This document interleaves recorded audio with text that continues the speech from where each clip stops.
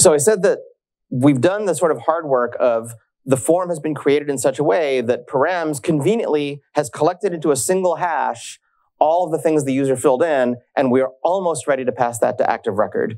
But the reason it's almost and not completely is that you have to put some safeguards in place so that users are not necessarily able to do whatever they want. In our trivial example, there's not that much that you'd have to worry about. But if instead of a movie model, you had something like a user model, and if one of the attributes of a user was whether they have admin privilege or not, you would not want the user to be able to sort of artificially construct an HTML form submission that just sets their admin bit to true, submits it, and then blammo, they just made themselves an admin. So the way that Rails prevents this is by a mechanism that when it was introduced into Rails, it was called strong parameters, which basically means that the controller, even though it now has a copy of everything the user has submitted, the controller gets to decide, in fact, it has to decide which of those form field parameters supplied by the users are allowed to be passed to active record to update or create a model. And it's to avoid security problems like this, where users should not be arbitrarily allowed to change anything. The controller method decides who's allowed to do what. So if we take a look at what that code looks like, when we left off, we were still in this controller method. We had invoked the debugger, and we had seen that we have this convenient hash in params movie that has the parameters we want. But notice that it also has this other key that says permitted false. What that means is these parameters have come from the user, and therefore we do not trust them.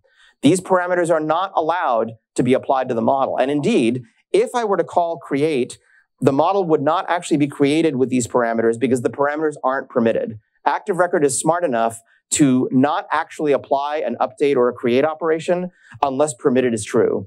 So we need to do something to have the controller decide, yes, these parameters are safe. I'm not worried about them. It is okay for active record to use them to update values or to create a new model based on those values. So if we look at our controller code, that is done. I'm calling a helper function here called movie params. And if I just scroll down a little bit in the file, I'll show you where that is. Here's movie params. And its job, as the comment suggests, is to only allow trusted parameters to get through. So params, that's the hash, or the thing that quacks like a hash, I should say, that has been passed to me that Rails has gathered all of the users' input into. I'm going to assert two conditions about it.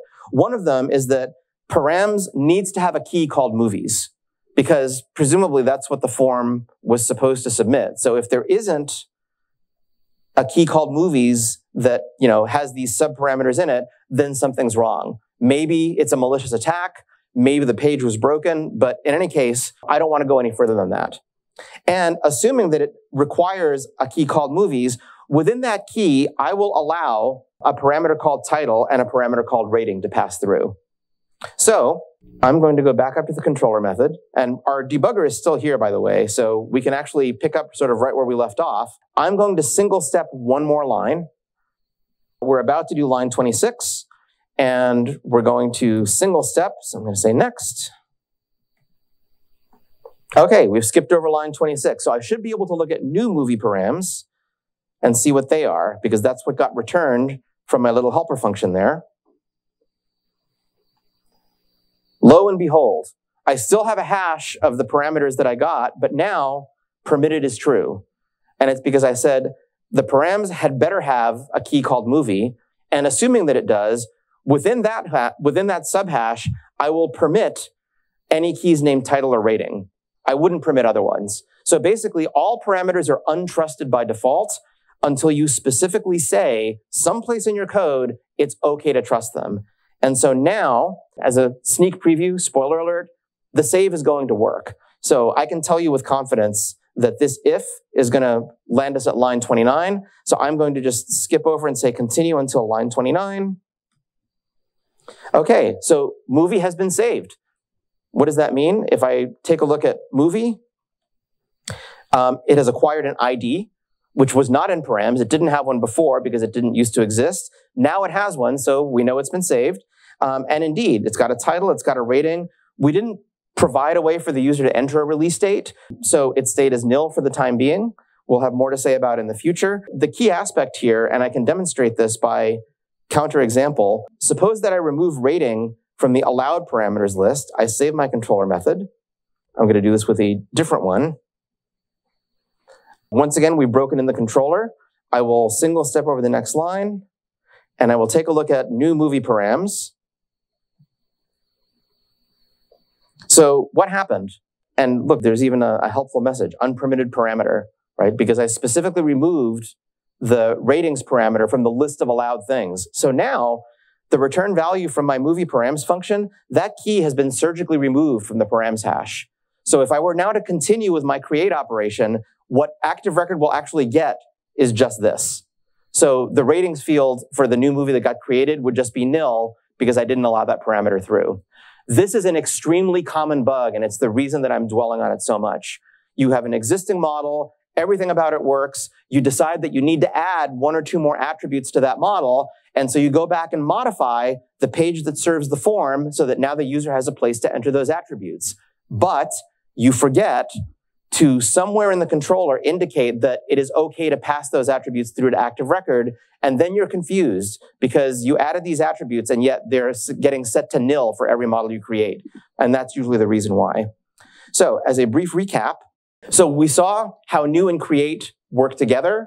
We saw how the form fields, if you use the Rails helpers to create the forms fields are named in such a way that the parameters that are corresponding to a single model instance all get collected into a nice hash.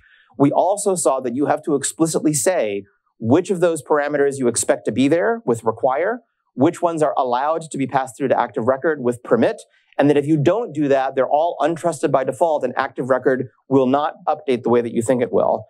Edit and update are very similar to new and create in this regard. The main difference is that in the case of edit, the form should appear with existing values. And again, if you're using the Rails helpers, when you say movie.title for one of the form fields, if movie has been set to something that was read from the database because you're about to edit an existing thing, the form will have, by default, the existing values already pre-populated in the fields with no additional work required on your part. And it's because Rails knows that when the form is being generated, if the movie object is brand new, never been saved, has nil for all the attributes, you'll get a blank form. If it's an existing one, Rails will arrange for the form's values to be pre-populated to the right thing. And the form action, if you look at the Rails routes that we did before, it says that it uses put. Now, this is a little bit tricky, and I will mention it here, but this is one of the things to read a little bit more about in the book. Browsers generally only generate get and post requests. They do not, in general, generate put requests directly. However, the sort of RESTful resource best principles for design say that the preferred HTTP method to use for an update operation is put, as opposed to using post, which is more traditionally used for a creation operation. So how is it that there's a route that says it needs to match put followed by a URI, and I'm telling you that browsers do not generate put routes? What actually happens is that part of the Rails routing machinery embeds in the form some extra information that says the form is going to be submitted using post, but it's supposed to be for an update request. So before the controller sees it, internally basically change the HTTP method to be put. Why? Because this allows the same logic in your app to work from both an API and a browser. You don't have to worry about the fact that a form coming from a browser always has post, but an API request for an update would usually have put because that's considered best practice. Rails essentially arranges the world so that you can just worry about matching the well-designed RESTful route, and it takes care of essentially translating the browser's post into a put before your app even sees it. That way you can have a single set of logic that sort of matches both cases. So we've seen sort of a whirlwind tour of how the basic form actions work, how they glue things to active record, how the views generate not only the forms, but the links to the actions that the forms will submit to. And when we continue, we will talk about what to do after an action like create, which doesn't make sense to have a view because what are you going to show? The thing that was created? That will be next segment.